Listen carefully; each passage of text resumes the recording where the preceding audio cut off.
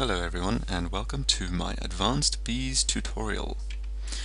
I just wanted to share some of the knowledge that I have gained over this last little while of the various techniques I'm using in my bee breeding and some of the more complicated mathematical concepts required for getting the best results out of your apiaries and out of your alvearies in terms of getting the bees you want, getting the right mutations, and getting the maximum productivity.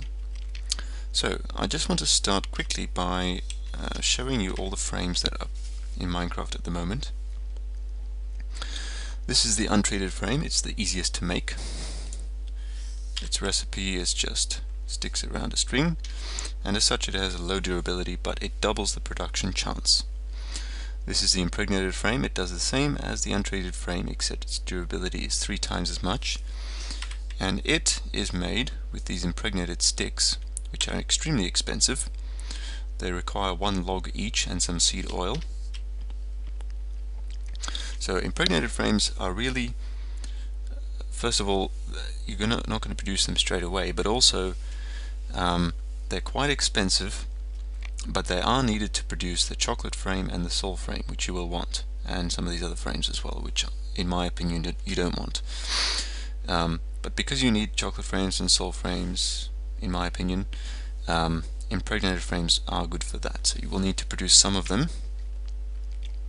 Then we have the chocolate frame. The chocolate frame also increases the chance of producing a comb for the bees, but the most important thing about the chocolate frame is that it reduces the lifespan by half. So 2 of them means the lifespan is 1/4. 4 of them means the lifespan is 1/16. So you can greatly reduce the lifespan of your bees and therefore make your bee breeding a lot faster. So that's what the chocolate frame is for. The sol frame is good near the start of the game as well. When you're trying to get your mutations, the sol frame increases the mutation chance by 1.5 times. So if the mutation chance was 10%, it will be 15% with 1 sol frame, and something like 22.5% with 2, and so on, right? So the effects also stack. And as you can see, it's made with an impregnated frame and sol sand. Then we have the proven frame. There is no crafting recipe for this. You can buy these from the apiarist villagers, and in my opinion this is by far the best frame to use for regular production. The other possibility is to use the untreated frame, which is, as I said, much less expensive than the impregnated frame. But the one thing about that is that you would really need some sort of automated production facility for making these all the time, because even if you had an entire quantum barrel full of these, it would be used up fairly quickly with a normal alveary setup. So these proven frames last 9 times longer, which means that you can leave them be for a while. The restraint frame is, again, in my opinion, this frame does not really have a use. You can make it and it does stuff, but it's kind of pointless, because it will decrease the production chance. It reduces it to 0.75 of whatever it was. It also reduces the lifetime, which doesn't matter one way or the other, and it reduces the territory. So that's its main point. Its main idea is that it reduces the territory of the bees. I really don't know how useful that is. I mean, maybe if you had some bee that's gonna produce lightning or produce a fire effect, that might be when you would want to use a restraint frame, but really, why not just put it somewhere where it doesn't matter, or just move it further away or something like that. Then we have the Nova frame. This is a frame that's available only in creative mode, and this reduces the lifespan to 0.1%, so 0.0001 of whatever it was. So it basically makes any bee have a life tick of only 1 lifetime, 1 alveary tick. Then we have the healing frame. The healing frame, again, this doesn't seem very useful to me. You can make it with clay and an impregnated frame, and what it does is it makes the lifetime of the bees longer. and I'll explain a little bit later on why I don't think there's any real point to increasing the lifetime of bees. But you can do that if you really want to with this healing frame. The other thing the healing frame does is it gives you a production decrease, and it also drastically reduces the chance of the bees mutating. So if you really don't want your bees to mutate, then the healing frame's for you. Now we come to the frames added by Thormic bees. First of all is the magic frame, which is the frame that's used to make some of these other ones. I'm not sure exactly which, because I haven't looked into this too much because I think that they're mostly pointless. The magic frame has the same durability as an impregnated frame, but it costs a lot less.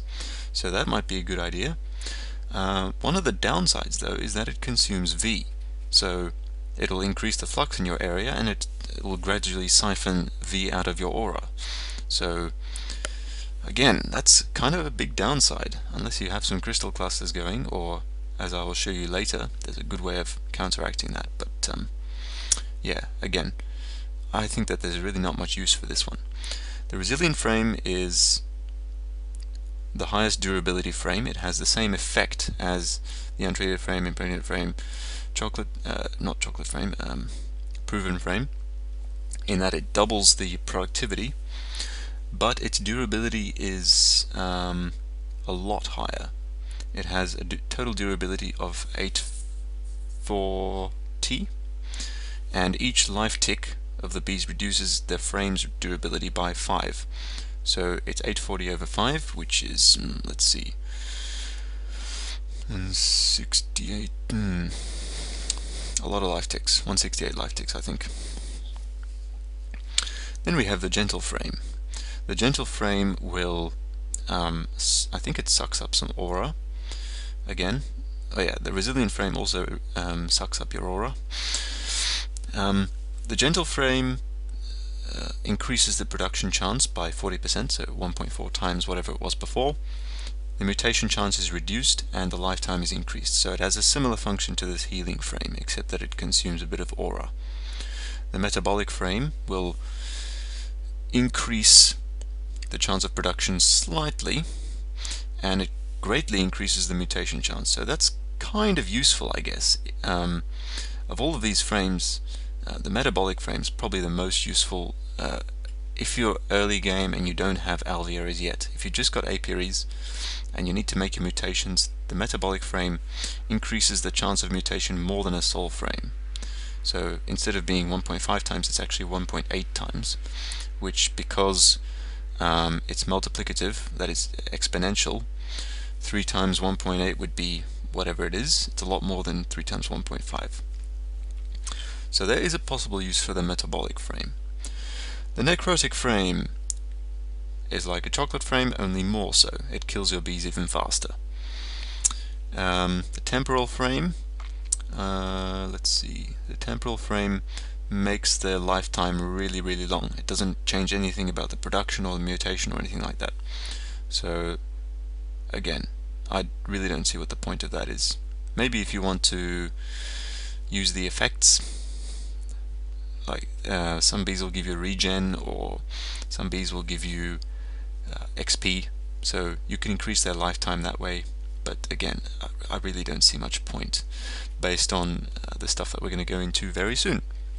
The Oblivion frame is exactly the same as a Nova frame, except that you can find it in some dungeon chests, and its durability is a lot less. So it will basically give you a 1-tick breeding cycle, which is 27.5 seconds. That's an alveary tick, not a game tick. An alveary tick is 550 game ticks, which is 27.5 seconds. So this guy, if you can find one, good for you. Put it in an alveary or an apiary, and that will give you your bees in one shot instead of having to put a bunch of chocolate frames. That is pretty much it for these frames. Again, the ones I would highlight as the ones that you might be that might be useful to you are the untreated frame, which is good for your mass production as long as you can keep producing it. The proven frame, which again is good for your mass production as long as you can keep buying it. It costs 1 emerald for 6. The soul frame, which is good early game when you're trying to do your mutations. The chocolate frame, which is good throughout the game when you're doing mutations and when you're cycling bees to produce the species that you want. It will greatly reduce the lifetime of the bees, so that reduces the amount of time that you're going to spend breeding. The impregnated frame, which is used to make the soul frame and the chocolate frame. And that's pretty much it, although we could possibly add the metabolic frame if you can research it and if you can be bothered to make it. Although, to be honest, really, the soul frame is fine. So that's it for frames. I hope you've enjoyed this video, and I'll see you next time.